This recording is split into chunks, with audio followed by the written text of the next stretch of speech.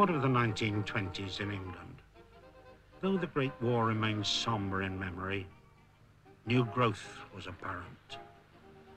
The greatest of opening pairs, Hobbs and Sutcliffe, impressed themselves into British subconsciousness.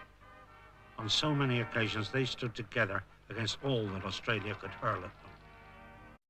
Hayward was Hobbs's first great partner, who was the first to emulate WG's Century of Centuries. But the comrade in arms who, with Hobbs, raised opening batting to the height of confidence and efficiency was Herbert Sutcliffe, the polished Yorkshireman, who played the game on his terms, if with an occasional stiffness. He was never intimidated, never lacking in courtesy, never flustered, not even when the ball hit his wicket in a test match.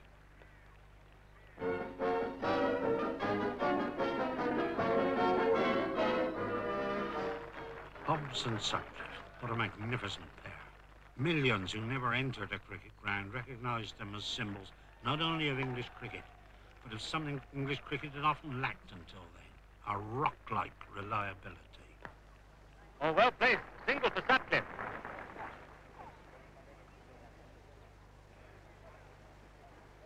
Yes, it's gone all the way. A boundary off O'Reilly gives Sutcliffe his 50. What a great